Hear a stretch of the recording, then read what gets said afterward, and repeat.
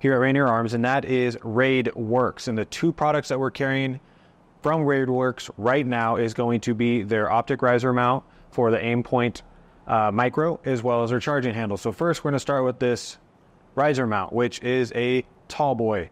This riser mount puts your Aimpoint Micro 2.76 inches above your rail.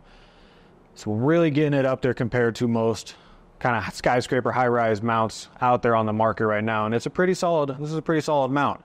So the company themselves is a group of guys that all have LEO military background, some special forces, all the cool stuff that we like to hear about.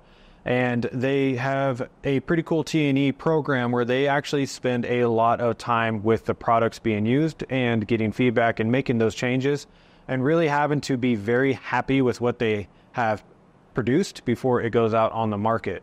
So the two that we are carrying right now again are the RSR Riser, which again is a optic riser for the Aimpoint Micro, and then the charging handle, and I'll get to the charging handle in a second.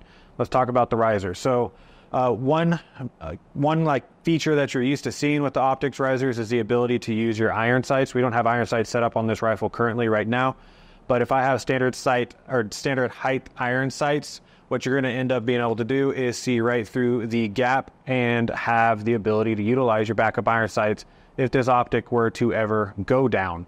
So that is a must, in my opinion. You have to have some sort of backup iron sight solution or backup sight solution, so we have it.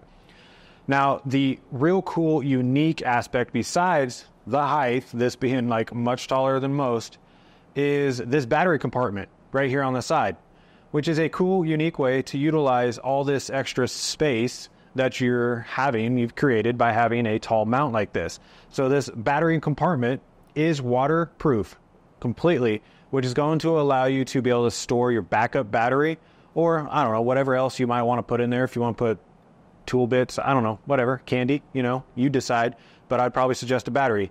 So the reason for that was their T&E team, some of the guys on the LEO side and some of the guys that were spending some time overseas liked the idea of being able to have a battery right there for the off chance that their battery goes out right before a patrol or something and they don't have to dig into their backpack.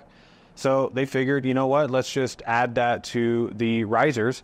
And so now we've got a battery compartment. Now the other cool part about that is this battery cap, this compartment cap, you can go ahead and unscrew it. On the inside, there is rubber backing, and on the front here is a rubber plug, which is going to make sure that you're not having metal connecting, to the positive and negative side of your battery. But the cap itself is built to work on either taking off your battery cap of your Aimpoint. That fits right in there like a flathead screwdriver. It also works on not all, but most adjustment caps for zeroing, especially for your EOTech. They're going to have an EOTech version as well. But that cap is kind of a multi-tool as well when it comes to those quick needed adjustments.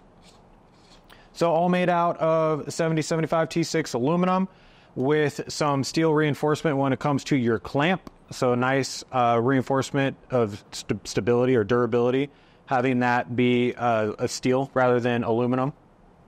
And we got this bad boy here in the black and in this FDE, which, FDE has all sorts of variations. So this one's kind of a little bit more brown, which I like. Kind of gives a little bit of Daniel Defense kind of vibes for their color scheme. But those two color schemes right now, and just a solid product. If you like having that heads up shooting position, or you're spending a lot of time with night vision on, or you like to have the ability to shoot with night vision on, having more of a passive aiming or a heads up aiming position, as well as you're gas mask, whatever it might be, that's where these risers really come and shine. So take a look at that. They're pretty solid. New company, like I said, it's all US made, bunch of great guys. Spent some time on the phone with Gil, and he gave me a whole lot of information and backstory about them. Really cool stuff. Type 3 anodized, including the steel clamp. So we're going to have corrosion resistance. Okay, so that is the riser.